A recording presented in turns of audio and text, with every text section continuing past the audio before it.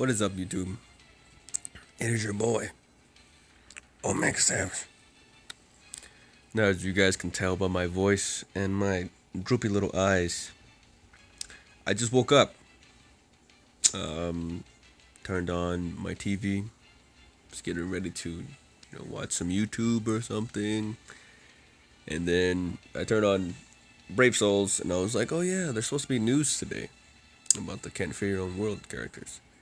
And then bam, I was greeted with a dope ass intro clip. It was pretty dope.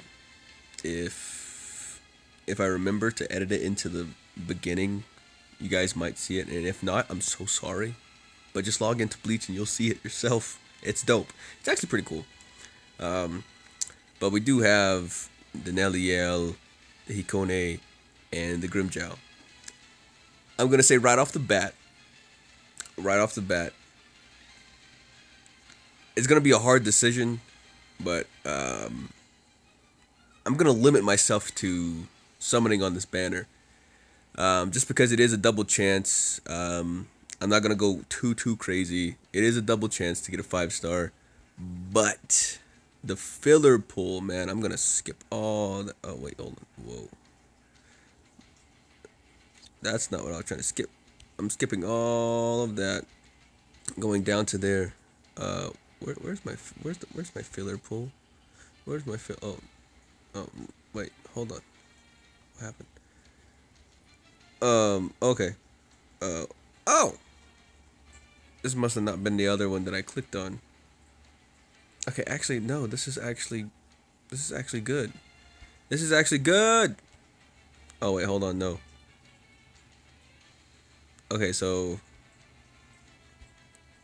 did I just like completely? Did I go to the wrong thing? Bros, just give me 1 second. For some reason, I feel as I've gone to the wrong thing. Here it is, right? Yes. So we're gonna skip past these guys. We're gonna go down here to the filler pool, man. So we have tag team Shuhei. Get the mind, Yuki. Tag team Toshiro. Which Shuhei, the Yuki. I mean, all of these are good characters if you don't have them. But to be honest, I don't want any of them. I don't want any of them. You know what that should say? It should say right here. That's what it should exactly say. Other characters in the summoning poo. Because it's poo. I mean, I'm glad that they like made it a double chance banner. So we have a 6% chance to pull a 5-star. But let's go through the stats, man. Let's go through these stats. I'm not going to read all that because my head already hurts from the colors. But Hikone looks like it has, because I've seen some people's videos and they're like, oh, it's not a he, it's not a she, it's an it. It's a creation or something like that. So it has around decent stamina. It has 1,007. I'm sorry. 1,076. Its attack 6,000. Oh Jesus! I wish. 638. Defense, decent. 354. Focus 351. And SP is 778. Now I do not know the highest SP in the game right now, but I know that's pretty damn high. It's pretty good. It's pretty good. We have yet to break 800. They have yet to make a character with 800 SP yet. I know that for a fact. So its killer is Soul Reaper. I was kind of hoping it would be Captain or Captain and Soul Reaper. But I was hoping for an Unohana killer, man. Because I do want to try to get back into PvP, try to grind up some levels, But once it gets to like 4th seat, it gets hard for me, man. I never got past 4th seat, which sucks. But whatever. So Hikona releases. I'm not even gonna Ikomi Ki Domo. Yeah, I'm not saying that ever again. And fires a burst of spiritual pressure that causes immense damage and inflicts weaken. Which I've noticed just reading these things. Weaken is like seems like it's like, you know, and we get, and I think it's a strong attack recharge. Bruiser 20%, devastation 40%, sprinter +2, paralysis immunity, which I wonder how that's gonna play. Frenzy, debilitator by +5 seconds, and long stride. I can't remember what long stride is. I'm pretty sure is long stride where like when they sprint, like the sprinter, it's just like increased, like where they can just like evade like from far distance. I can't remember, or is it like a slash, like their slash longer, or no, that's long reach. Never mind. Long stride, I think it's the flash step. So you're gonna need some 3 Hogyakus.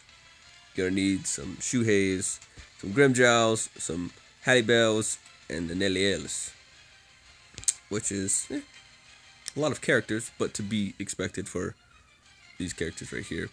Grimmjow. I was hoping that Grimmjow would be like, you know, like stupidly OP, kind of.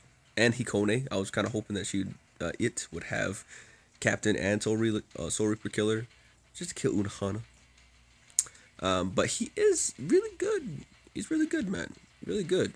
You know, he's got 1071 stamina, 641 attack, defense, 358, focus 353, and SP 774, which is pretty good. Which is pretty damn good. And he's got the lacerate.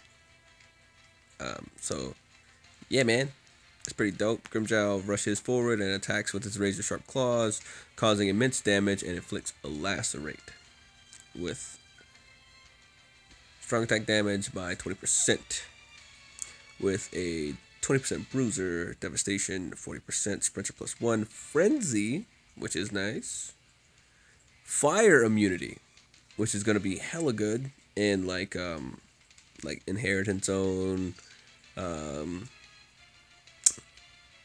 grinding up like character materials and stuff like that as well, and the debilitator by 2 seconds. Power up some Hogyakus. You're gonna need a self 5 times, Hallibel and Neliel. Now let's get to this one right here. Right here. Now me personally, I still use Noritora and Uryu as my power red characters for NAD, which would have been so good. And when I say so good, I mean so good, if and only if she was a normal attack damage character. But like I said, I would like for her to be balanced, and so she kind of is. So she has 1082 stamina, 762 attack, which is really fucking good. Defense is decent as well, 383, focus 346, and SP at not too low, but it's kind of low, but it's not too low, at 624. So she has a Ron card killer. Did we say what? Okay, so he has a Ron card killer as well, which is kind of weird, man. So she has a strong attack recharge character, as you guys can see right here, by 12.